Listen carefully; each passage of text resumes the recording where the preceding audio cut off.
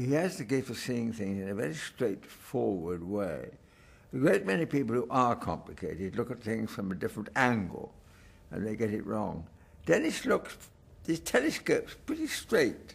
There's no kinks in his telescope. And when he looks down it, he sees exactly what's there and tells you. And I think you are right, that being, well, you can say uncomplicated or you can say straightforward. Being as straightforward as he is made the role he had to play easier. All prime ministers, mostly men, but whether they're woman or man, have very low moments. It's a very exacting profession. And I've known a few of them well enough to know that they've had very low moments of profound, great depression, feeling that the hand of politics, you see, is a tremendous pendulum swing, and when the pendulum's against you, it's very lowering. Someone like Dennis would have been invaluable to anyone experiencing the swings of politics. That's why she would say that she couldn't do it, because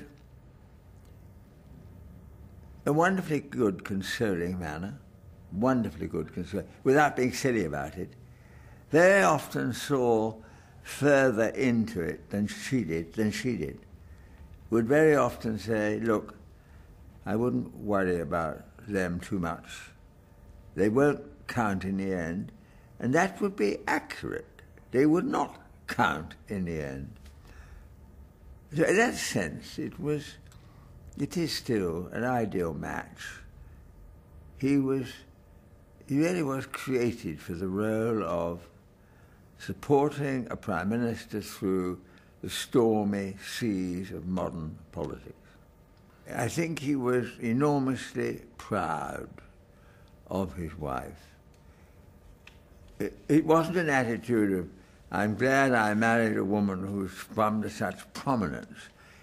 The pride was, in a sense, quite unselfish, quite unself-centered pride. And there was nothing he wouldn't do while we were travelling abroad, playing golf or doing whatever we were doing, nothing he wouldn't do to further her interest. I've seen him sign autographs on the back of a boy's knee, join balloon dances.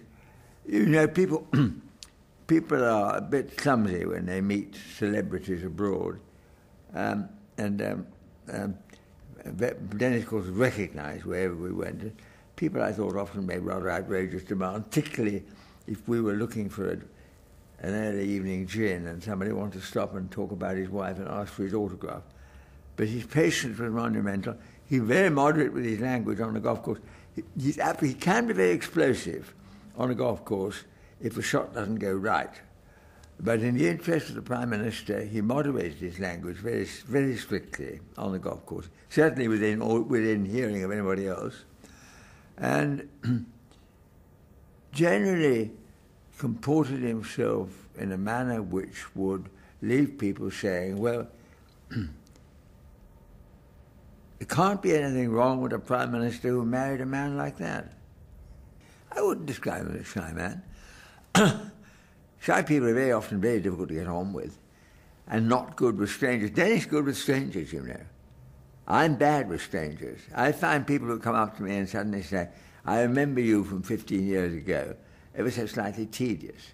Dennis is frightfully good with them. Ah, really, he says, and gives them his full attention. You've rarely seen Dennis being offhand with a kind of stranger who comes up to him and introduces himself. Now, in that sense, he's not shy.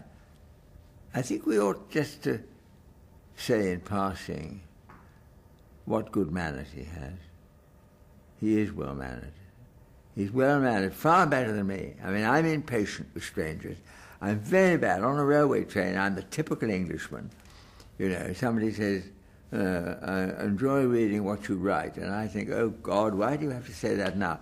Dennis, partly because, of course, of Margaret, Dennis was always forthcoming, responsive, and I only recall one episode. We were offered a private jet to fly to Spain, I think it was, and at the last minute they said, would we mind taking on board, he'd sit at the back, out of our way, Paul Daniels the conjurer. And Dennis and I sat in this little private jet and we had a beer and dozed off, and suddenly we were woken by this apparition appearing in front of us with a fan of playing cards, saying to Dennis, pick a card. And the look on Dennis's face was extravagant, extravagant. That's the only time I can think of when he didn't speak in a welcome manner to a stranger. Yes, yes. Well, I always enjoyed him most when he was on about my own profession. The reptiles, that was the best one-liner I can remember, the reptiles of the press. Well, perhaps it was because I found it humorous. Perhaps that's why we got on so well. Yes, the reptiles. If you're a professional civil servant, you're not really appalled by what you get. You're only appalled by what happens when you've got it. Because after all, this is the decision of the democracy in which you live. I think, bearing in mind the way in which some wives can be overbearing, I didn't worry in the least about Dennis Thatcher being a male consort. Indeed, and as I came to work in the job, I felt that perhaps he better knew his place than some ladies might. And so it was borne out. I don't think Hillary Clinton knew her place, and I have serious doubts as to whether Sherry Blair does. It is perfectly clear that Dennis Thatcher did not like journalists and didn't trust them, although he put up with them. And, of course, he had many drinks with them on the planes, on the VC-10s travelling the world. And the one thing I think that is most interesting about the whole of the 1980s is that they never let him down. I didn't work for him, but I think I'd pretty well sussed him out very early on. First of all, he wasn't going to give me trouble. It's a very important thing, very important. Secondly, he could be relied upon. You could talk to him, and if you wanted him to do something very urgently, then if he saw sense, he would. And thirdly, he was good fun. And I used to sit next to him on many of the tours that we did when there were two tables on either side of the aisle.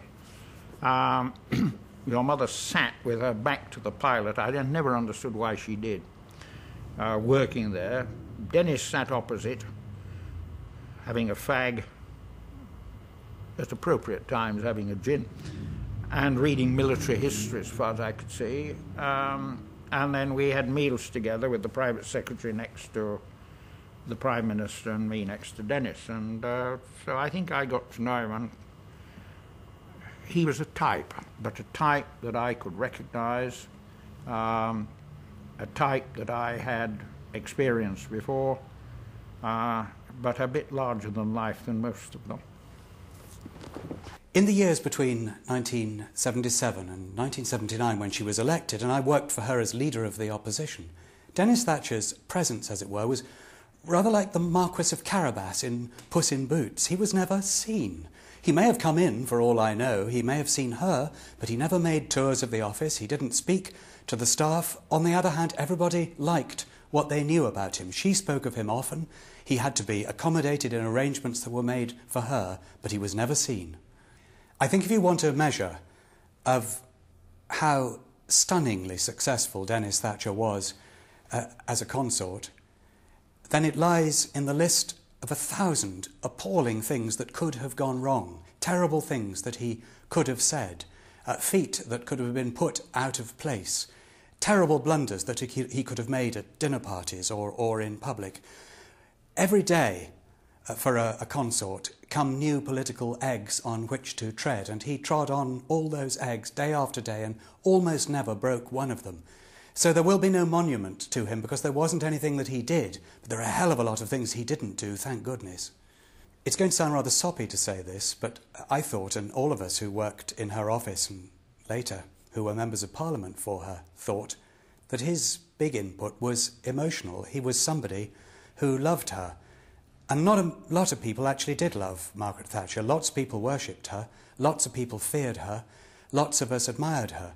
But Dennis, and almost only Dennis, her own father being dead, Dennis obviously loved her. And we all thought that this was terrifically important, I think critical, crucial to her, and she gave that impression too.